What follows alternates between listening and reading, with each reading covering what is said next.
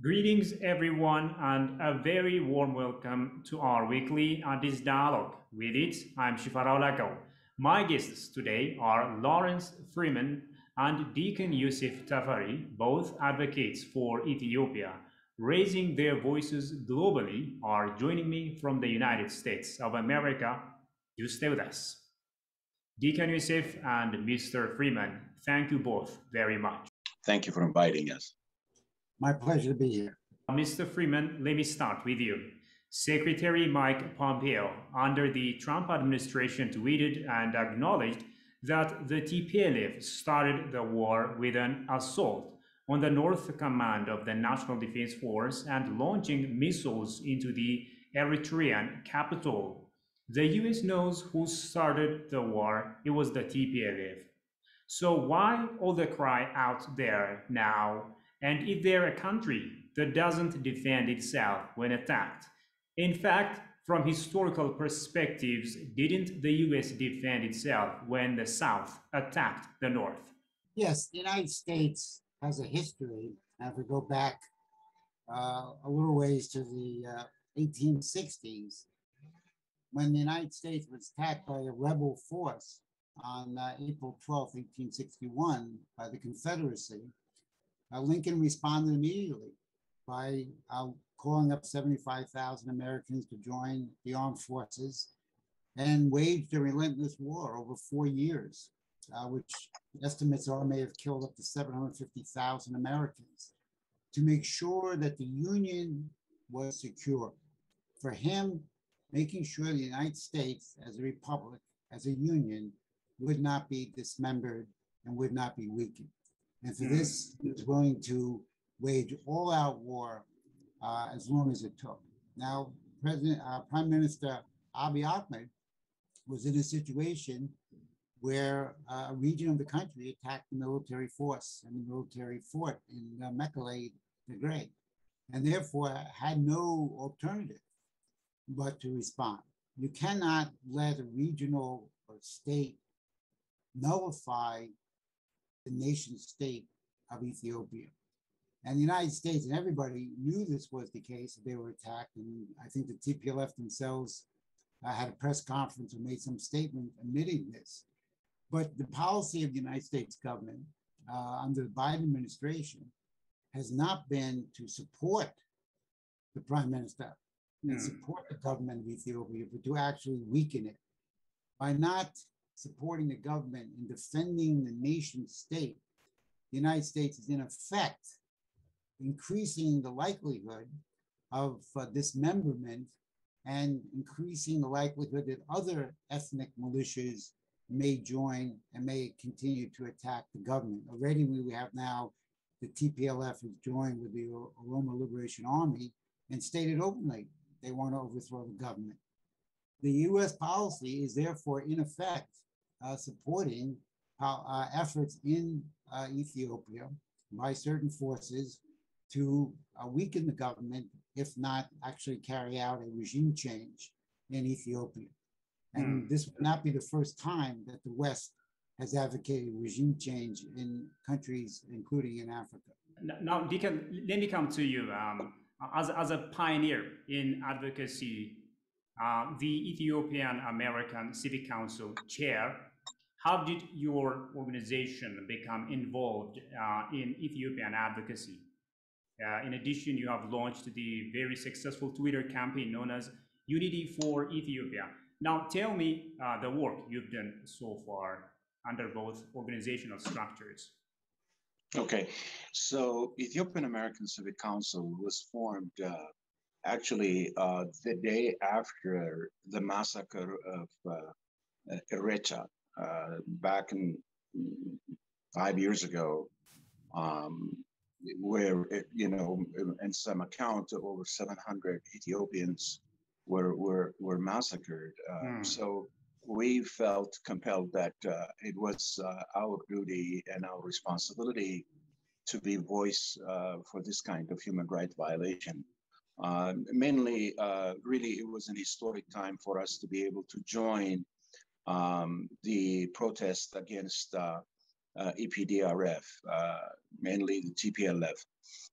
Ever since that time, essentially, we advocate many of the concerns Ethiopia as a nation has in the diaspora. That includes also defending Ethiopia's right to develop its natural resources and having a hegemony on the fact that GERD, the dam, the Renaissance Dam, that development should be without coercion or Western interference. And then it led us into the current crisis, which we were all caught by surprise, as many Ethiopians are. And because in the diaspora, it took a shape of the fact that they were on the same page, the TPLF supporters, that the day after the attack of the Northern Command, they've launched a very powerful Twitter campaign. In fact, by the New York Times and Bloomberg's report, over 3,000 TPLF supporters were being signed in on every single day for almost for a month. And we were caught by surprise, but immediately, as we kind of see what was developing, which is essentially a very false narrative describing the situation and the misinformations that is being propagated without any response. We were Ethiopian American Civic Council. We felt that we need to respond, and we formed the Unity for Ethiopia platform to have a global voice for Ethiopian diaspora, which, by the way, this last weekend we celebrated our 50th Twitter platform, where so far we have tweeted over 30 million tweets, which we just simply, by God's will, we're able to overpower TPLF misinformation. Mr. Freeman, it is clear from most of the international media coverage on the June elections that the process, for the most part, went peaceful and that it didn't lack the basic prerequisites of a credible election. So that's proof enough, right? That the PM is a legitimate head of government. Then why is America not recognizing this great democratic victory? First thing you have to think about is when you say the United States, there's the United States citizens like myself, there's the United States government, and inside the United States government, there's a grouping of, I would call, faction of people who identify themselves as a political economic elite or oligarchy, and they want to maintain superiority on the entire world. They do it under the rubric of we want to liberal democracy, human rights, and good governance. But that's actually just a cover, because what they want is they want people in power who are going to be manipulable and malleable to their policies. I was at the election in Ethiopia. I went to the press conference given by the former president of Nigeria, Obasanjo, who headed up the African Union Mission Observing Force, which I think was 50 or 60 people. I also went to the East African Standby Force press conference. The Americans were not there. I met a person from Washington, which was about, he said there were about 6 Americans there, and they had no chance to really see what was going on in the election. The Europeans pulled out. And Obasanjo, the president, said very clearly that there was no intimidation, there was no violence, the polls stayed open, people voted, it was peaceful, and it was orderly. And therefore, the rest of the world, including my country, United States, we should have said, bravo, congratulations, we appreciate your successful election. And the Ethiopian citizens are really the ones who should be congratulated. You'll see from pictures, people sat orderly in the sun, they sat outside polling booths. They did everything according to a procedure of a fair and honest election. But the West and the United States did not recognize it. Secretary Blinken did not send a statement of congratulations. President Biden did not call Prime Minister Abiy Ahmed and say congratulations. And this is the problem, is that similar to not supporting the government in their fight to maintain their nation state, the United States and the Europeans also did not support a valid election. So here you have somebody who's elected to office as prime minister. We have millions of people standing out there. And you have other people in Ethiopia, such as the TPLF and others outside of Ethiopia, saying, well, this election is not valid. Well, if it's not valid, then what do you say to the millions and tens of millions of people who voted? Are you just going to say your vote doesn't count because we don't think the election is valid? And that's the arrogance, and that's also the policy that the West has maintained. Right now, as I say, in effect, Secretary Blinken and other members of the Biden administration are walking a very thin line because their policies are not directly advocating the government be overthrown, but they are supporting efforts to weaken the government. And therefore, it's a very dangerous course that the United States is on. And I've called for a complete reversal of these policies by President Biden. I'm an American citizen. I'm now more knowledgeable in Africa than almost anybody else. And I'm calling on people to follow my direction and my policy to strengthen Ethiopia, because it's a leading nation state. And economically, it's a leading nation in the Horn of Africa and throughout all of Africa. So if Washington and my president and my Congress and my Senate were intelligent, then they would be giving all out support to the efforts of this government instead of sanctioning the government, withholding $100 million in funds from the government and not supporting the government. These are very serious mistakes which should be reversed immediately. And maybe there'll be some reconsideration of this regime change policy because of the situation in Afghanistan, which was a regime change effort, and it failed. And all of the regime change efforts in Iraq and Syria and Libya have failed. So maybe this will be a wake-up call for those advocates of this policy that it doesn't work and they'll pull back. But I'm not predicting that. I'm saying that's a possibility. Indeed.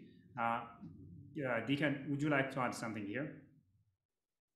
Yeah, I think Mr. Freeman has mentioned something that's really profound, and that is when the United States essentially declare, many millions of votes almost invalid because they don't agree with the way the election is done, then, they don't even prescribe or give you an alternative on how you proceed in handling this. By the way, I would like to mention in 2015, the previous election where TPLF or EPDRF declared almost 100% of the seat in parliament. Susan Rice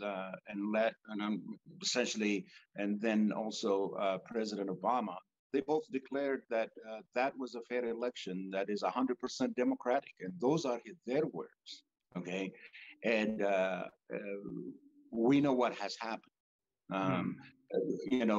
Almost not even a year after that so-called 100% democratic election, the entire nation rose up against TPLF and the PDRF. And there is no way you can get almost 100% of the parliament seat, and then the day after that, that you have the rebellion from one side to the other side of the entire country. And a nation that accepted that as being a legitimate election, now fast forward to the present and seeing a very, probably the most democratic election ever in my lifetime. And, history can record this and such that not even a single human being lost their life in trying to vote their precious vote. And that is unprecedented, not only in Ethiopia, but also in Africa. And the fact that the United States has not, just like Mr. Freeman pointed out, and declared that to be a legitimate election, and that deserve to be recognized by the U.S. It is a real disappointment, which shows that how far the United States at this point have gone in the direction of trying to undermine, demonize, even go so far in seeking a regime change in Ethiopia. So I fully concur to what Mr. Freeman has expressed. Okay, now, as you know, the US government is trying to side with a party, that's the TPLF, which has a dismal history of tribalism, kleptocracy, if you will, corruption, political persecution, and assassination. This would have been seen as a cynical move on the part of America if there were any benefit in its choice to side with the TPLF. And in this case, isn't the USA doing itself a huge disfavor or disservice? Mr. Freeman. If you look at it from the standpoint of what the true interest of the United States as a leading nation and republic in the world, the policy that we have is completely contrary to the actual interest of the United States and contrary to the founding principles of the United States represented by many of our great presidents.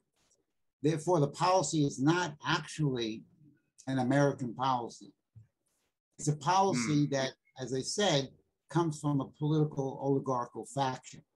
They see the world as a fixed game, like a chessboard game you play, and it has fixed boundaries, and there's only so many moves you can make.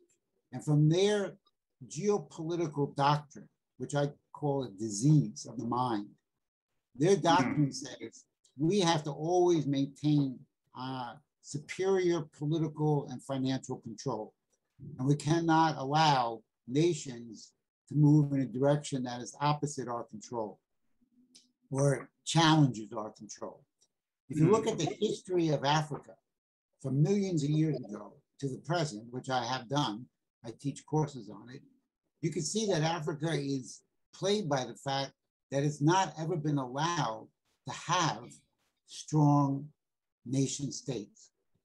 If you look at the several hundred years, 400 years of slavery leading to 100 years of colonialism, the nations were never allowed to develop. Ethiopia stands out as a singular accomplishment in defeating the imperialists, at that time, the Italian imperialist army on the battlefield in Adwa in 1896. But every other country in Africa was subject to colonialism.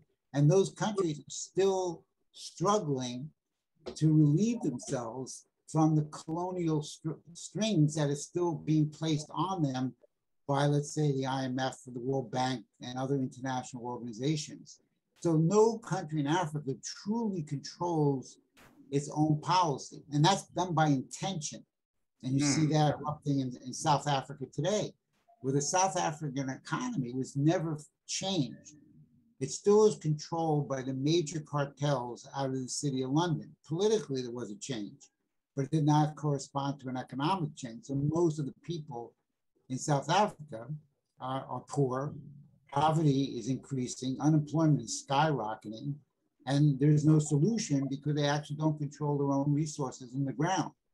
So from the standpoint of American policy, I would say this is not American, what we're suggesting, what we're doing in Ethiopia.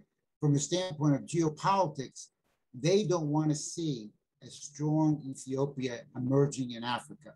This would set the wrong precedent because Ethiopia, with its policy for railroad production, transportation, such as the Addis Ababa Djibouti line that was established in 2016. The GERD, which would bring energy to Africa. This is the biggest deficit in the world, is the lack of energy among African nations.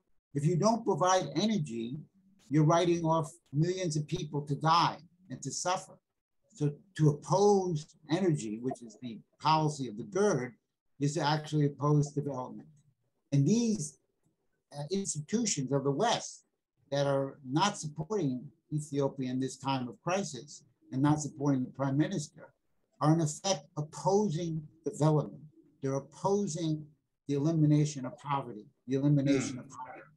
And therefore, it is not an American policy. Go back to Lincoln's policy, go back to John Quincy Adams, go back to Washington himself, go back to Franklin Roosevelt, John Kennedy more recently. They put forth a completely different American policy that actually represented the interests of America and American citizens, not the interest of an oligarchical faction. I'm left with the responsibility today of continuing to represent an American policy for Africa. And I do it willfully and joyfully because that's what America should be adopting as my policy towards Africa.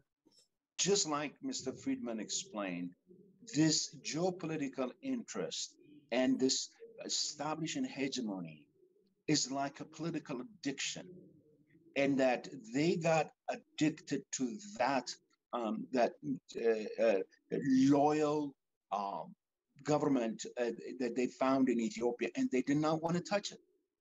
But when they found out in late 2017 and early 2018 that TPLF has really lost the mandate to govern Ethiopia, that there is a possibility that the country could go out of control and the regional security interests could be in jeopardy. And it was at that moment they were forced to consider some form of reform to come about. Well, one of the things that they also calculated is even though it's now the ruling party that is going to be divided into reformists versus hardliners, and here comes Dr. Abiy and his administration. United States still believe that they will be just as a yes man like the TPLF was for the previous 27 years. So in our understanding, it took them about a year to push and prod, and they found out that in fact, this administration core belief is directly opposite to what TPLF was. And particularly in bringing together the Eritrea and Somalia into the Horn of Africa's fold to cooperate, to prosper together, to wage peace. This necessarily not done by United States blessings or leadership, but in fact by Ethiopia's initiative and Eritrean initiative has really irked these people. And at that point, their conclusion was that this is not going to be a puppet administration, and that what they have been addicted to for the previous 27 years, they knew that a change needed to be made. So in 2019 was the decision that was made in some form, in some shape, to get rid of Dr. Abiy's administration. What culminated, which took about a year and so on, of the attack of November 4 is a continuation of this policy of not allowing the status quo, i.e. an independent, a nationalistic, and in fact, more inclusive regional government in Ethiopia to stay in power.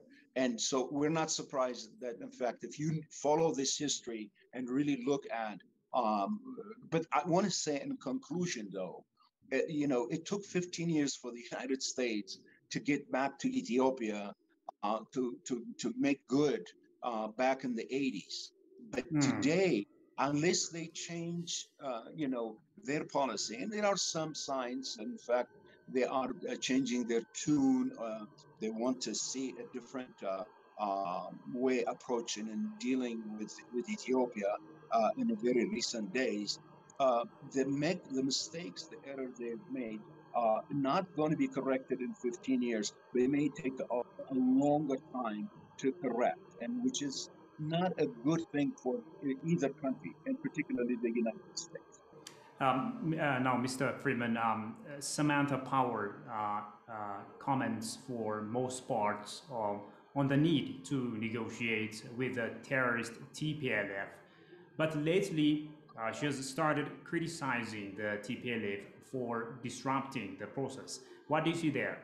There's no way that any observer could not recognize what the TPLF has been doing in recent times. I mean, one is immediately after the ceasefire was declared by the government, they launched military campaigns into two neighboring regions, Amara and Afar. They have now joined officially, from what I've read in the press, with the Oromo Liberation Army to join a joint campaign to recruit other militias and to overthrow the government. And they obviously are not facilitating the distribution of food aid in Tigray.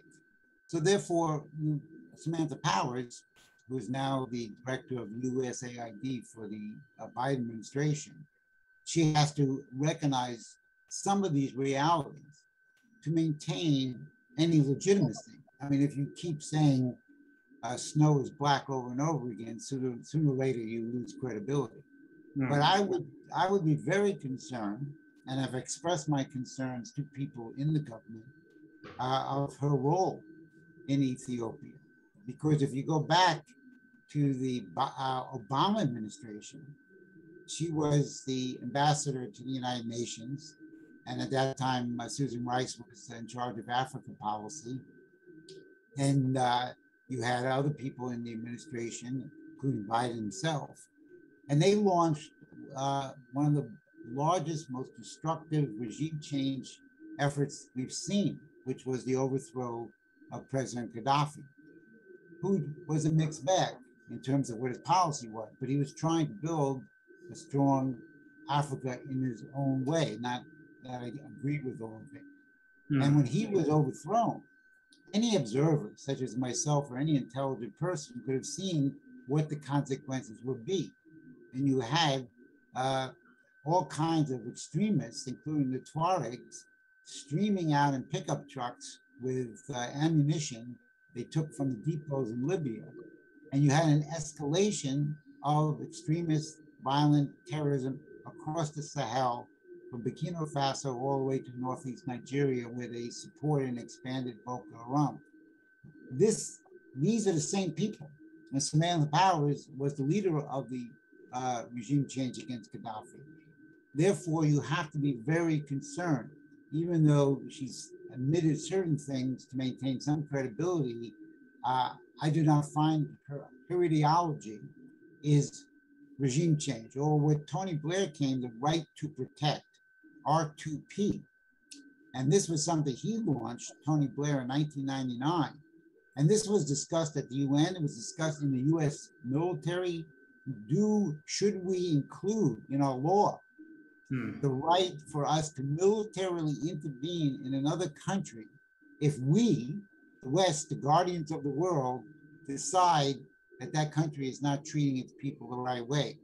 And in fact, I was discussing with the people that the former Prime Minister Tony Blair wrote an op-ed over the weekend, and he attacked Biden and he attacked all those for pulling out of Afghanistan. And he said, we still have the right to intervene, to impose our democracies on the world. So he's still maintaining that in 2021. And as I said earlier, the failure in Afghanistan, following the failure in Iraq, both of which Tony Blair was a major player in, the failure in Syria, these things may have a bit of a 2x4 in the head of some people to wake them up that this is over. This is a failed policy. I say may. I think our job is to make sure that happens. We should display prominently the failures of regime change and promote policies of supporting nation states and building nation states and aiding nation states economically to provide for the people. I think China's policy in Africa with the Belt and Road is generally correct. And I think there's more than enough need in Africa for energy alone. 1,000 gigawatts of energy is needed in Africa. 50,000 kilometers of railroad is needed in Africa. The United States could be investing as a friend and making money at the same time and building up these countries. We don't do it. Why? Why don't we do it? Why don't we support development? Why haven't we issued a statement from Lincoln and Biden?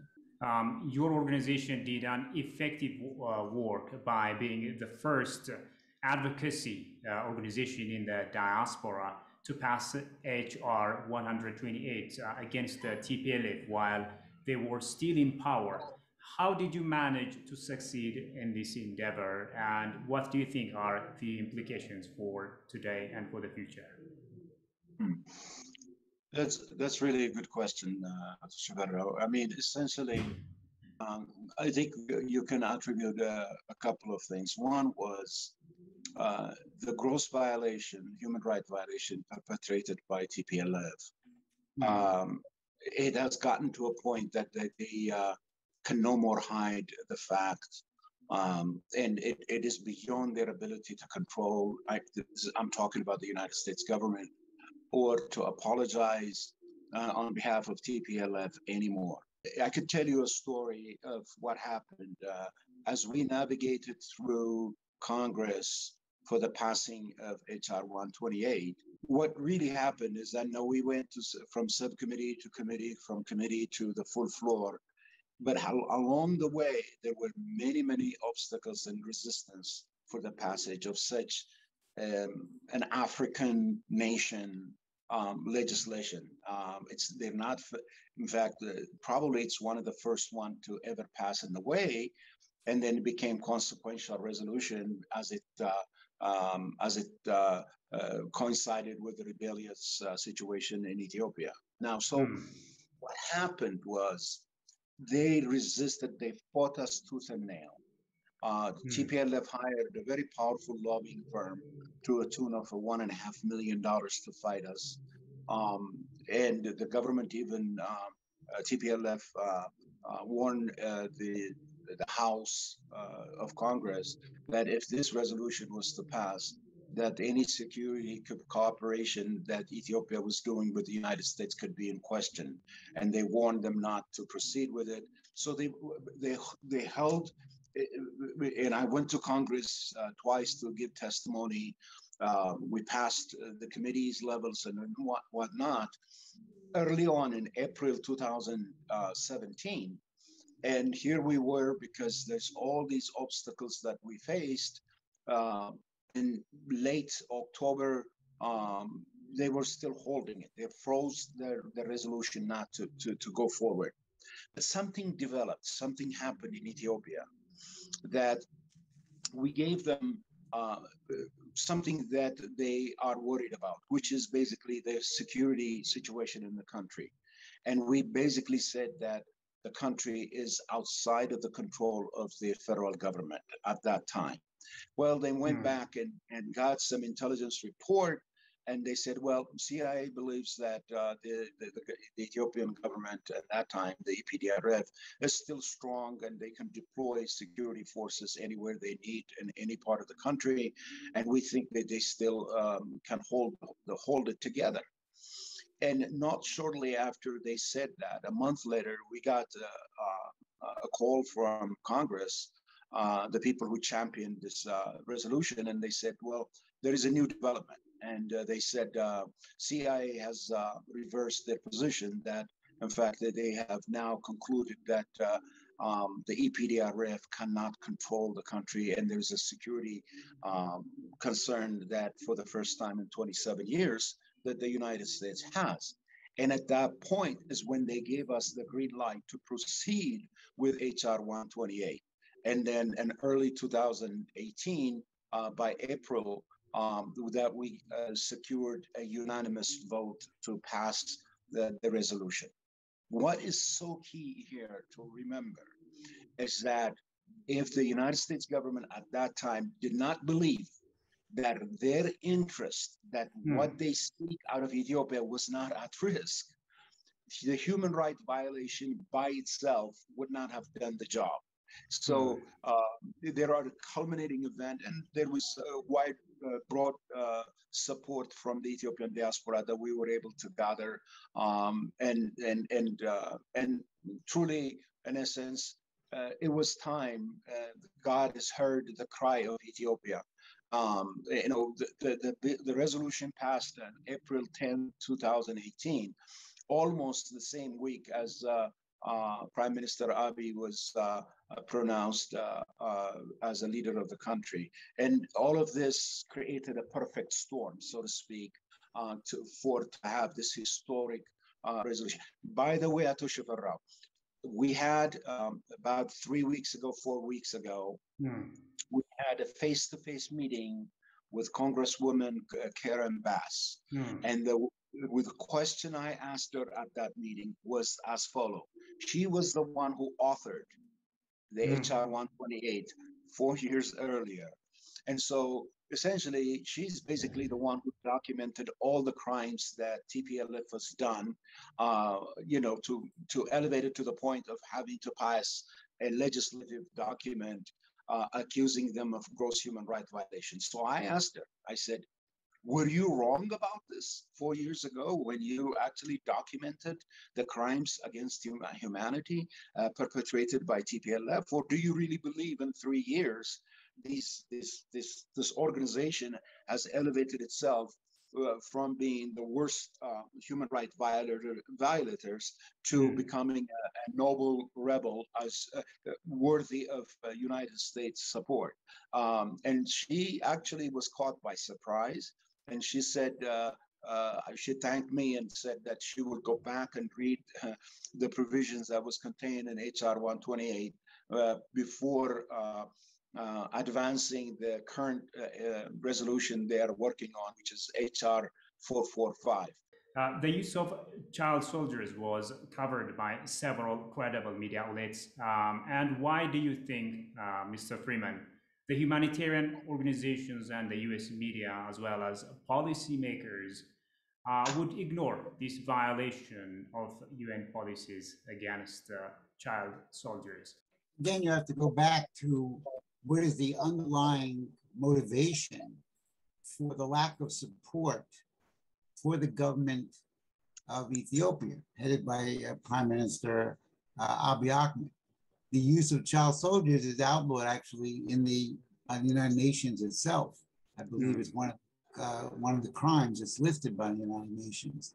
The problem you have is even the United Nations is not totally free from political influence and political pressure. And many of the human rights groups and NGOs that profess great concern for the conditions of women and children in the developing sector and in Africa in particular, they have a very skewed conception of human rights because they believe that the human rights of people end when they are born. But in fact, with the human right to have a productive life, the human right to have electricity in your house, to have a house, to have enough rooms in your house so that your children can study in leisure and attend school, the right to have a job, a productive job, a meaningful job, so that you bring home a paycheck and you can cover the cost of raising your family. These human rights are ignored all the time. And even when such an obvious condition of using child soldiers is brought to the world's attention, these become ignored because many of these groups fall into the same general mentality that we have. They try to paint African leaders as dictators who ignore the rights of the people. And in the case of the Prime Minister Abiy, they're attempting to use any propaganda they can, such as, for example, shortly after the attack on the Ethiopian National Defense Forces, the main line that came out of the media and the US government, Tony Blinken, for example, Secretary of State, was genocide. There's genocide going on in Tigray. There's ethnic cleansing going on in Tigray. The Ethiopian government is using food as a weapon in Tigray. The Ethiopian government is using rape as a weapon in Tigray. Now, once you hear those catchphrases, which I've heard my whole life in Africa, I spent a lot of time in Sudan, defending Sudan against charges of genocide, which were never proven. There was no genocide. It was a very ugly war. But these charges are used to mobilize the passions of ignorant people who are swayed by public opinion and outrage. And of course, you may know that there was recently a leaked discussion by the United Nations, of people in the United Nations in Washington and New York and people on the ground in Ethiopia, that in fact it did not have data, evidence of rape being used as a weapon. There obviously is rape, but that's not a different question. There's no evidence, only allegations of ethnic cleansing. But these words and these phrases, which are repeated by CNN and the Daily Telegraph and the Guardian and the New York Times and even Al Jazeera, they're repeated so often that people think they're true when there's no proof that has yet been given. And this is how policy gets shaped. And this is the same with our congressmen. When Congressman Bass pays attention to Africa, most congressmen have no knowledge of anything going on in Africa. They'll read the same media reports that the citizens of the country will read, and they will be fooled by the same false propaganda that the citizens will be fooled by, and they go along. So when something comes along like child soldiers, they have to basically ignore it because it's too obvious evidence to prove that their underlying theory about the TPLF is incorrect. The fact that so quickly after the counterattack by Prime Minister Abiy on the attack in Mekelle, so quickly after that occurred, that all these charges came out, immediately tipped me off that this was an operation against the state, nation state of Ethiopia, and against the government of Prime Minister Abiy. And in fact, I've been recently thinking that the whole movement in Tigray, the separation, the calls for separation of autonomy and the military attack may have been a planned operation to drag Ethiopia down when it's making progress in a successful election, when it's making progress in the GERD, when it's making progress in developing light manufacturing industry, that this may have been a planned setup to drag the government into the situation that would weaken them and divert them from the otherwise positive direction that they're taking. Indeed. Now, you recall that international media outlets were pushing the federal government to provide unfettered access in the state of Tigray previously. But now, few international media outlets seem to be interested to see the situation in the regions of Afar and Amhara. What do you make out of that? The reports that were coming, like what Mr. Freeman was saying, almost days after the Northern Command was attacked, this were a prepared statement and accusation. In one sense, they say the Ethiopian government would not give us unfettered access to go to Tigray to investigate human rights violation. But at the same breath, immediately after that, they will say there is a whole litany of crimes that is being committed in Tigray. Well, if they didn't get any access, if they didn't have that unfettered access they were demanding, where are they getting the report of fact that such crime in fact took place?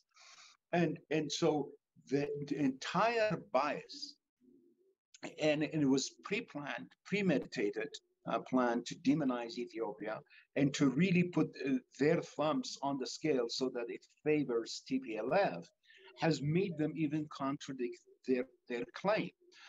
Now, as you correctly pointed out, that there are clear indication of child soldiering, full report.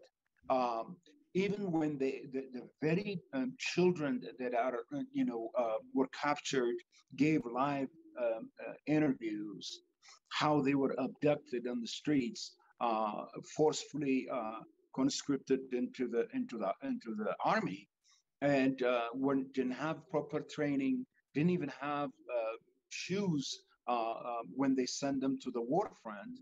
And by sheer luck that they were captured alive, they said these are children that were told by the government to give that false testimony. And so they don't even have to go to see it as they earlier demanded.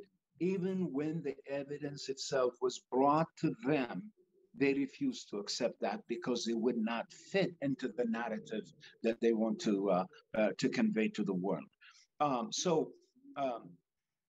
The crimes that was committed, in fact, if we're talking about human rights violation in this whole 9 months time, it was committed by TPLF and Maikadra, and not even a single news source or government agency, or for that matter, human rights organizations such as Amnesty International or Human Rights Watch or others, have made any credible assessment of the human rights violation that was done by TPLF. The same thing is happening in Afar as well. So you see, you wonder how all this is possible. How is it government, the administration itself, the US Congress, the legislative body of the US government, then further go to the entire media system, then you go to the intellectual circle and think tanks, then you go to human rights institution, global institutions, then you go to international finance systems. How is it all of these are working in concert, almost seamlessly? And once they make their decision to do damage on a state nation like Ethiopia, that nothing you can say, nothing you could do, they would be willing to consider. But like Mr. Freeman said, this is not the first time they have done this. They've become so good at it. They have perfected it every time. They've done this on Libya, they've done this on Iraq, and now they just did it to Afghanistan. It is highly orchestrated, highly synchronized, and that it takes a tremendous amount of time and effort to actually crack through their narrative to tell the truth to the world. How do you determine these human rights in the middle of a war? A war is a violation of human rights itself. It's the only time that we give human beings a legal right to kill other human beings. Human beings are the most precious thing that's been created. And yet we give armies the right to kill other people under war conditions. And the war has to be just to do that. And under conditions of this kind of conflict in Tigray, the war itself is a human rights abuse, and it has to be ended either militarily or otherwise as soon as possible. But you cannot expect that conditions will be normal when you have people killing each other. And this should never happen. If there was more strength for the Ethiopian nation state, this war possibly could have been avoided. And we have to avoid future conflicts, not only in Ethiopia, but in other countries as well. And therefore, there has to be a complete revamping of US and Western policy away from this idea of geopolitics to a possibility of development. I'm working with a group of Africans, the United States and Africa, to develop something akin to the Marshall Plan to set up an infrastructure development bank which would lend credit for infrastructure only. And that would be keyed in the areas of energy, rail development, road development, hospitals, schools, etc. These are the fundamental blocks that nations need to uplift their citizens. And I believe that we can, with the right policy from the West, we can eradicate poverty, we can eradicate hunger. But we have to give up this geopolitical doctrine, and we have to give up the use of manipulation of regions and ethnicities who are manipulated from the outside to cause these crises. I think that the situation in Tigray was manipulated in advance to cause the most discomfort and dislocation and disruption of the policies of Prime Minister Abiy. All right. Thank you, Mr. Freeman and Deacon Yoseph. Thank you so much for your wonderful perspectives. Thank you. Thank you. Bye-bye. Well, dear viewers, with that, we come to the end of this program. Many thanks for watching us. And till I see you next time, it's goodbye from me, Shifaralako. Stay safe and take care.